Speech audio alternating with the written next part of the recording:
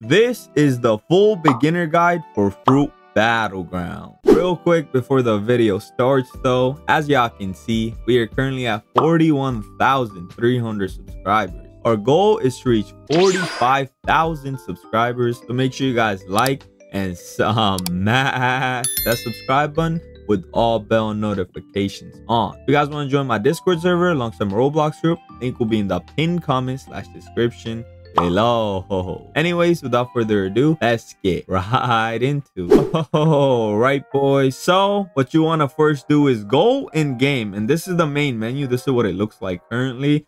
All you want to do first is click on spin fruit. Okay, so once you're here, here is your fruit storage. Now there are 3 or 4 free slots. So this is free, this is free, this is free, and this is free. The other slots you gotta buy with Robux, which is kind of unfortunate, but it's fine. Just have your first slot equipped, go back, and then go to your spin fruit right here in the chest.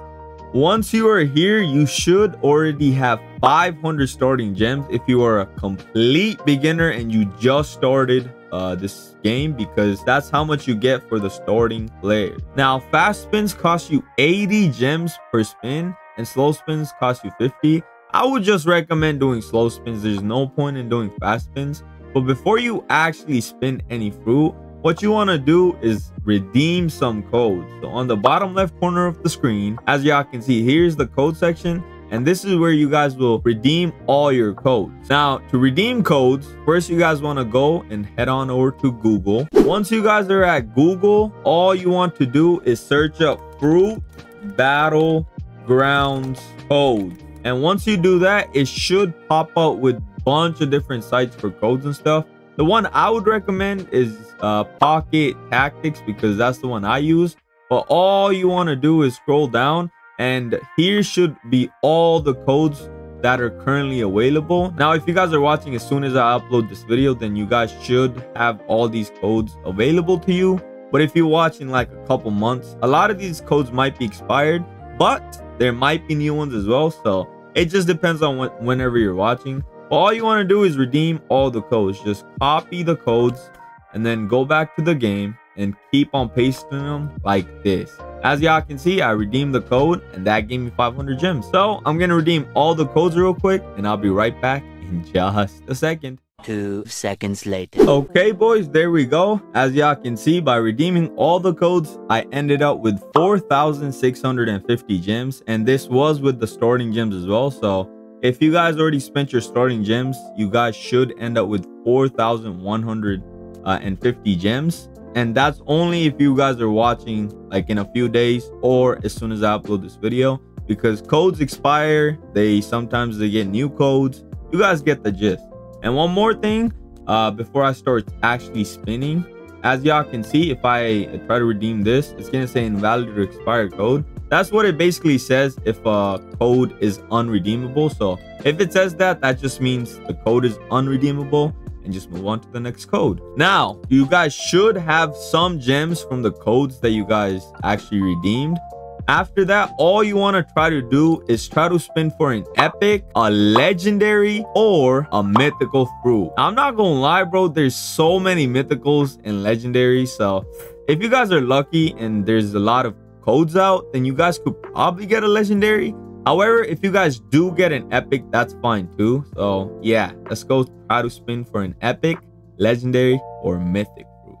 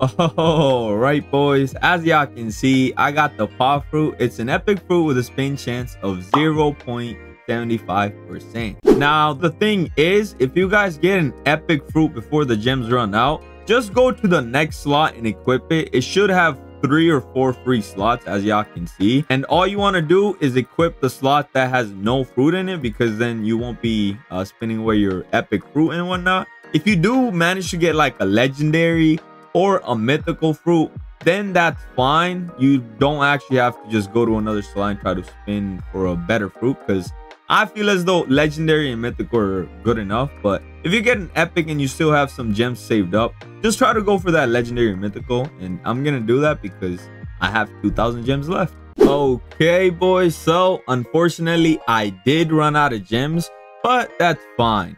Real quick, before I actually equip one of my fruits, I want to talk about the pity system. So basically, if you guys look on the bottom right corner of the screen, my legendary pity right now is 92 out of 320. My epic pity is 51 out of 160, and my rare pity 17 out of 80. Every time you spin like a rare fruit, the rare pity will reset. Epic and legendary, it's the same thing. If you spin a legendary, the legendary pity resets. However, let's say you don't get a legendary fruits and you spun forever. Let's say you're at like 319 spins and you still haven't gotten it. Once you reach that 320th spin, it's gonna guarantee you a legendary. And there's one more thing to the legendary pity. You can actually get a mythical fruit as well with the legendary pity, but that's a very, very rare occurrence. I've actually gotten a leopard fruit on my legendary pity on stream just once, and it was crazy, bro. I think I've also gotten OP before on stream on my legendary pity, which is kind of crazy, but it is super rare. So most likely you're probably gonna get a legendary. Now, the part I hate about the pity system is there's a pity reset timer as well. So basically, you got like about 5 hours until all the pities reset. And I don't really like this, because if you can't like manage to get enough gems to spin to your legendary pity or whatever pity you're trying to go for, then the thing's gonna reset after a certain amount of time. So you guys do have to grind fast, which kind of sucks, but hey man, I guess whatever. All right, so once you've spun for the epic fruits or higher or whatever, all you want to do is pick the best fruit that you have currently. Now you can search up a fruit tier list if you'd like, but I would say if you can get skilled at a lot of the fruits, it's pretty balanced. So yeah, right now I would say for me, love is the best fruit. I'm very good with the love fruit too, so I'm just gonna keep the love fruit and equip it and hop in game. Okay, boys, here we are in game, and I am in a private server, but if you guys load into a public server, there might be a lot of fighting going on. There might be a lot of people and stuff, and they might try to kill you as soon as you get out the safe zone. Right here where you spawn is the safe zone, so nobody can attack you, and you can't attack anybody else if you're in the safe zone. But as soon as you leave, people are gonna start attacking you, so just be careful on that. Now, the way you level up is you can kill other players and stuff. You can go do bosses and stuff too if you want, but we'll get on to that later. First, I want to show you guys how to actually level up. If you just use your moves, whatever, it's going to start leveling you up, bro. If I keep on using my first move, it's going to level me up to level 2, level 3, so on and so forth. Different moves actually give you a different amount of XP too. So if I do this one more time, as y'all can see, I leveled up again, and with every level you actually gain gems too, which is very, very nice.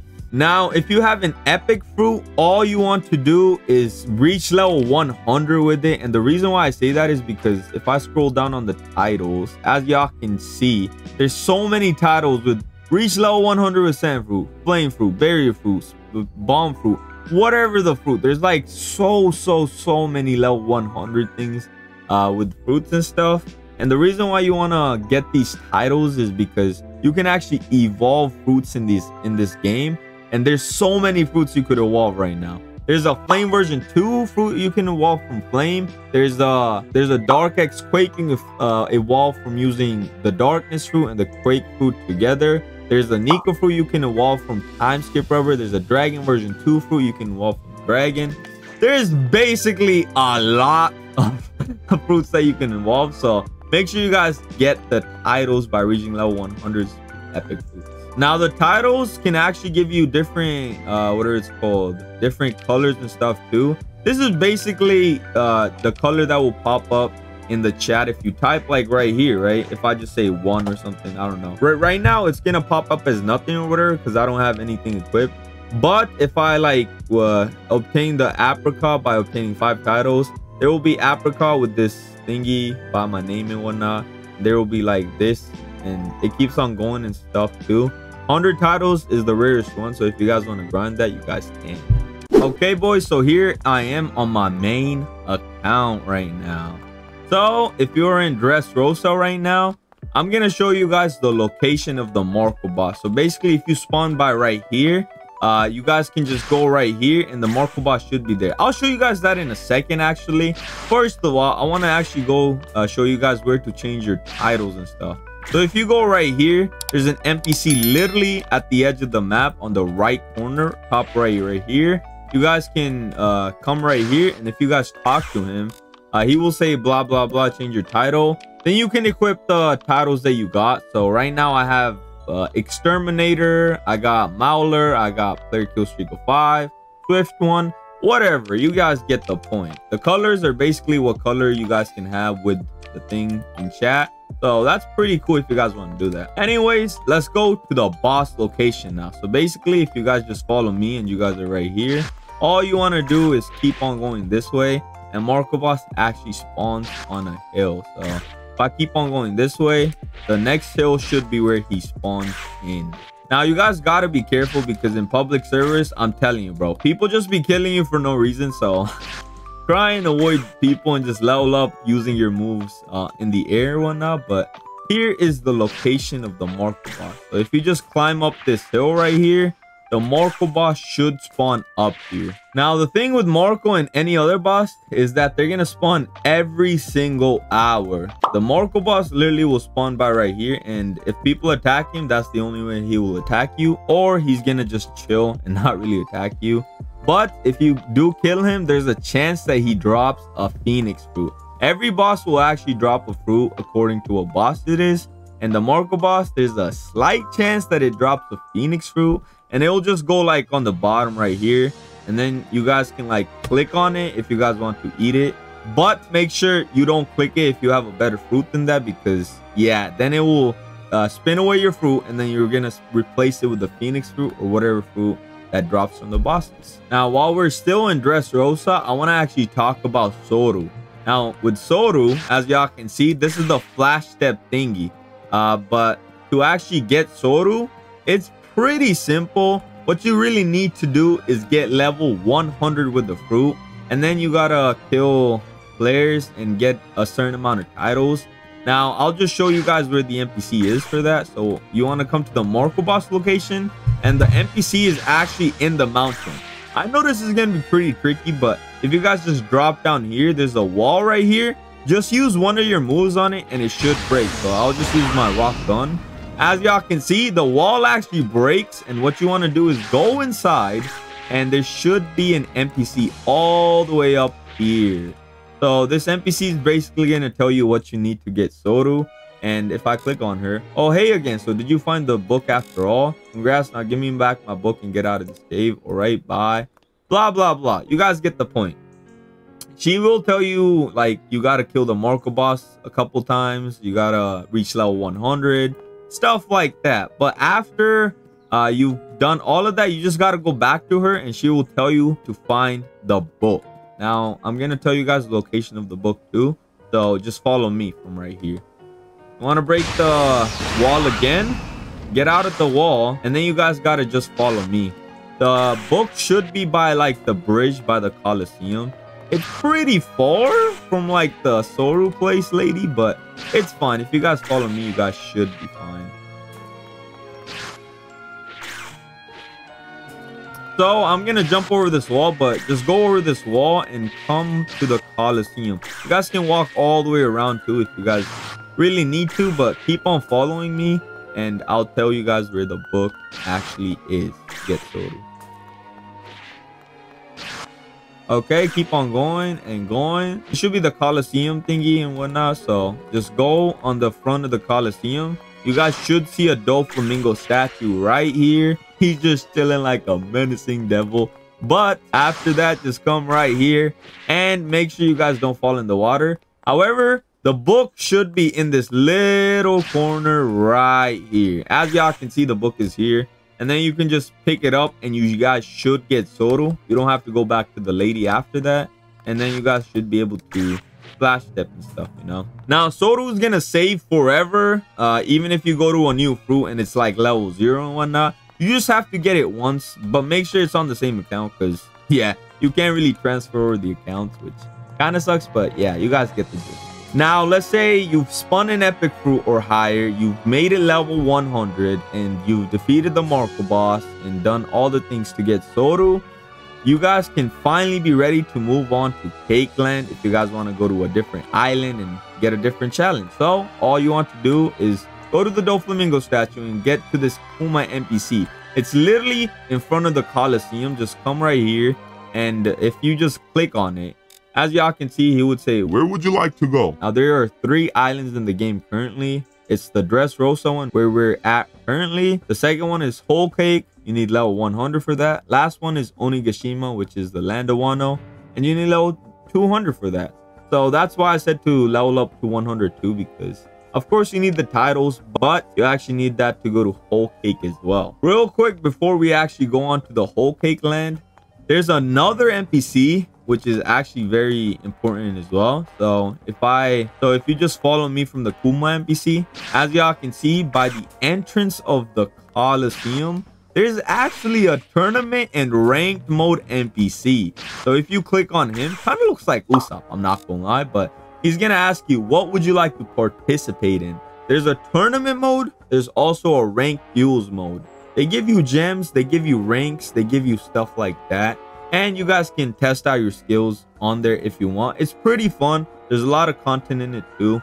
In the ranked duels, there's a 1v1 mode. Or if you want to play with a friend, there's actually a 2v2 mode as well. In the tournament mode, it's only going to have 16 players. But all of them are going to fight it out. And it's going to be like 4 rounds. And then the winner of that gets a certain amount of gems and stuff. So yeah. And here's the leaderboard for that if you guys want to see the tournament wins or whatnot.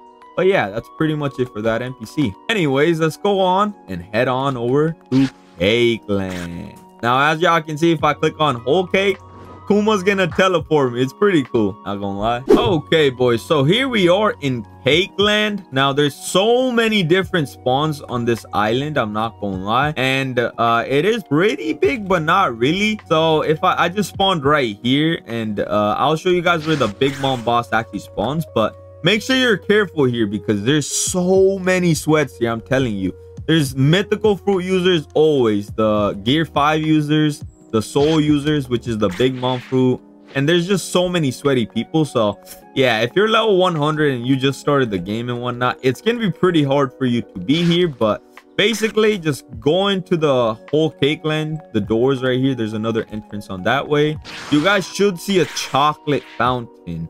And the Big Mom boss will spawn in this big cake thingy. I'll show you guys the location in just a second. But before that, if you guys want to head on over back to Dressrosa and whatnot, you guys can talk to the Kuma NPC. He's literally by the chocolate fountain right here. Or the biggest like cake thing on the Cake Land where Big Mom boss spawns.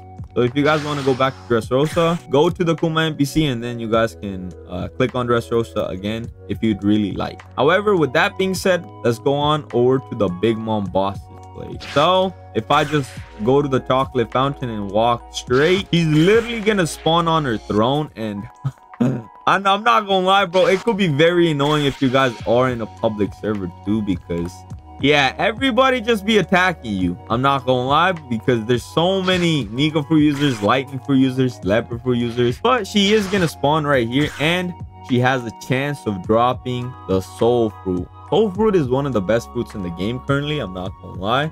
And it's very OP if you can learn the combos and stuff. So yeah, there's a chance of her dropping that and whatnot. Okay, boys, so with that being said, let's say you are level 100 with an epic fruit now. I'm not gonna lie to you, I would just recommend spinning it away, because by then you guys should have a lot of gems saved up from all the titles you grind, from getting Soru by defeating the Marco boss, and just leveling up your fruit in general. If you have an epic fruit, I would just recommend going back to spin and spinning away that fruit and whatnot, or if you have like another slot save still, then you guys can just spin it right there. But now if you guys have enough gems and whatnot, I would recommend going for legendary or mythicals. I'm not gonna lie to y'all, bro, the game is pretty balanced to where if you get skilled enough, you could probably beat legendary and mythical fruits. However, if you guys get a legendary and a mythical fruit, it's way easier to use because you can have more combos, it can do more damage and stuff, and it's just easier to use in general if you can become very skilled at it. So once you do that, I would just recommend spinning away the epic fruit and trying to go in for a legendary or mythic, because there's gonna be way too many sweaty players at Cake Land, like I said, and Onigashima there's gonna be even tougher players. So yeah, I would just recommend spinning it away. Now, let's say you get a mythical fruit and whatnot. I have so many mythicals and stuff in my inventory. I have the Nika fruit equipped, but just equip it and it's gonna be level 0. So most likely you're probably gonna have to go back to Dressrosa and try to level it up. With mythicals and legendaries, what I would recommend is maxing them out. And if there's an epic that can be evolved, like let's say Flame version 1 can be evolved, there's the magma fruit that can be evolved, there's the light fruit that can be evolved, I would just try to max them out because you do need max level to evolve the fruits. And I'll just show you guys where the evolving NPC is in just a second. But once you get the mythical fruit, try to max it out. That's the most important thing. Okay, boys, so let's say you reach level 100 during Cake Land or whatnot. Just literally try to level up to level 200, because to actually go to the evolving NPC, most of the fruits that you evolve and whatnot are gonna require you to go to Onigashima. But there's only one fruit that requires Dressrosa, which is the Dark X Quake. And I'll show you guys how to evolve Dark X Quake without spinning it and just trying to evolve the fruits. There's two fruits required for that, but I'll show you guys that after I show you guys how to evolve the other fruits, you know? So what you want to do is head on over to Onigashima, which is why you need level 200. So let's go on over to Onigashima. All right, boys, here we are in the land of Wano, or Onigashima. Now, to actually evolve your fruits, you're gonna have to head on over to the Momonosuke NPC, and he's literally in this big giant skull. I'm gonna be surprised if you guys miss this giant skull, because it's pretty hard to miss, I'm not gonna lie. If you guys spawn inside, that's good for you too. But if you're out here and whatnot, you guys just want to head inside. But before I show you guys the location of that, the Kuma NPC in Onigashima is literally outside the big skull. So should be like literally outside the big skull. And if you just walk here, Kuma NPC is literally here. So yeah. But anyways, now for the Momonosuke location, just keep on following me. There should be a set of stairs with like big red doors, and we're gonna be entering the skull of Wano. Okay, here we are at the live floor. We're literally inside the thing, and this is what it looks like right here. And if you are like level 200 and not max level, just be careful, because a lot of people, I'm not gonna lie, bro, a lot of people in Wano, they be double teaming. Yeah, I know it's crazy, but like, bro, it's the truth. I'm not gonna lie, every video I'm making, I'm in the land of Wano, I get double team, triple team. That's just crazy. So yeah, but if you guys keep on following me, the Momonosuke NPC to evolve your fruits should be up there. So if I just keep on going and climb up these stairs, not stairs, I mean ladder, he should be up here. Okay, here we are up here, and here is the Momonosuke NPC. He's pretty little, but if I just click on him. Would you like to swap your fruit from Nika to Timeskip Rubber? You are able to swap here anytime. That's what it says for me right now, because I already maxed out my Timeskip Rubber and evolved it to the Nika fruit.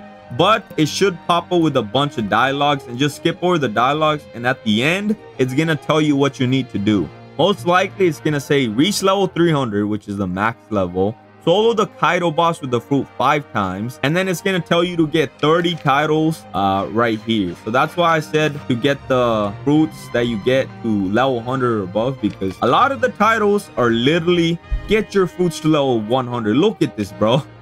Oh my god, get level 100, 100, 100, 100, 100, 100. You guys get the point. There's like so many titles with level 100, but yeah, you guys are gonna have to grind for that. Now, since we're already here, the Kaido boss actually spawns behind these doors. So you guys go to the Momonosuke NPC and you guys just walk up here. The location of Kaido is behind this door. So you guys should get teleported to the Wano Heights or the Clouds of Wano. And the Kaido boss literally just spawns in right here. All the bosses actually have two forms. So once you deplete their health in their base form, they switch on over to their transformation. And transformation is harder to fight and whatnot. But if you guys are in a public server, people will start fighting them for you and stuff too. So yeah. One more thing, to kill bosses and get credit for them, all you really need to do is hit them once. But I'm pretty sure the more damage you do, the more gems you get. Don't quote me on that because I'm actually unsure about that. But yeah. Okay, boys. So, like I said, I've already showed you guys the location of Kaido now, and I've showed you guys how to evolve your fruits. Now, one last thing I want to show you guys is how to evolve dual fruits into Dark X Quake. So basically, if you want to evolve your fruits into Dark X Quake, first you need the Quake fruit and you need the Darkness version 1 fruit, and then you're gonna have to head on over to the Caesar NPC, which is in Dressrosa, and I'll show you guys the location in just a second. But yeah, you guys gotta make sure they're both max level, I'm pretty sure, and then you gotta get like 30 titles. Pretty hard, but I'll show you guys the location, and you guys can just go to the NPC and see what you need. Okay, boys, so first things first, like I said, you're gonna have to go to Dressrosa. So go to the Kuma NPC and head on over back to Dressrosa. Okay, here we are, and we spawned in the right place. Unfortunately, my character's glitched, so I can't run or do anything. However, if you literally just go onto this corner of the map, there should be a water fountain like right there and whatnot. And then the Caesar NPC is literally right here by this building. You guys should be able to find it because the Coliseum is right there. It's literally to the right of the Coliseum. Just go straight. You guys should be at the Caesar NPC. And this is the Caesar NPC, Caesar the Clown. So he will say blah, blah, blah. After years of exchanger, you were strong enough to test my subject, blah blah blah, something like that. So basically he's gonna tell you what you need to actually evolve and get the Dark X Quake. You guys can spend all the fruits too that are able to evolve and stuff. So yeah, that's just up to you if you guys want to evolve it or spin for the fruits. But yeah, boys, that's pretty much it on the beginner's guide for fruit battlegrounds. I'm not gonna lie, I feel like I missed something, but I don't think so. But if I did, make sure you guys let me know in the comment section below, because yeah, it was a pretty long guide, I would say, because there was so much stuff to go over. But I'll give you guys a quick summary. Hop in game, go to spin, try to get an epic, legendary, or a mythical using the codes that you redeemed from Google and whatnot. After you've gotten an epic and you still have gems left, just go on to the next slot and try to spin for a legendary or mythical. And if you guys keep on getting epics, that's fine too. Just choose the best epic and hop in game. And if you guys get the legendary or mythical, just keep it. Don't spend no more gems because that's good enough. Just hop in game instead. After that, just level up by using your moves randomly. Like, keep on using your moves outside the safe zone, because you will get levels just by using the moves. But be careful, because people just be attacking you for no reason and just hunting you down if you're a noob. So yeah, try to get to level 100 though, because you're gonna unlock a title and it will be substantially easier on you because you unlock more moves and stuff. Now in Dressrosa, like I said, every hour the Marco boss spawns, and if you guys just touch him once and other people kill him, that's fine too, because you get kill credit and you get the gems and stuff. The reason why you want to kill the Marco boss is because to get Soru, I'm pretty sure the Soru lady is gonna tell you to kill the Marco boss 5 times, get a title, get titles and stuff, and then get kills.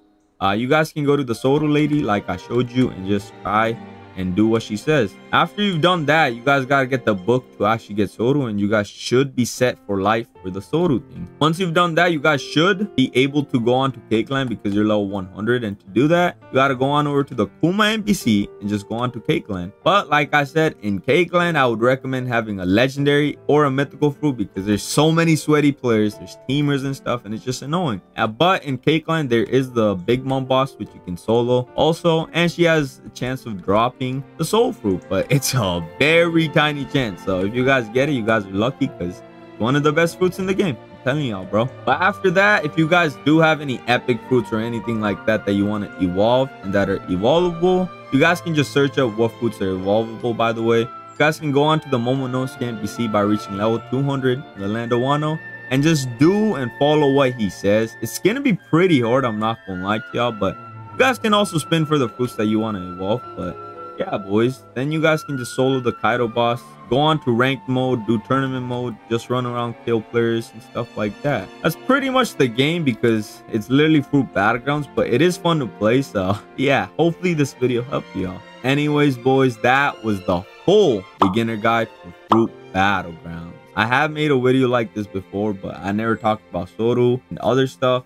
and the game's updated a lot since then. So yeah, this was basically a part 2, you could say, out of that. This is the new one, the other one's outdated. But hey, if this video helped y'all, make sure you guys like and subscribe with all bell notifications on. If you guys want to join my Discord server alongside my Roblox group, link will be in the pinned comment / description below. Last but not least, if you guys want to watch more Fruit Battleground content, y'all can just click the top right hand corner of the screen or click the link in the description below as well. Anyways, with that being said, hopefully you guys have an amazing, wonderful, fantastic day, and peace out.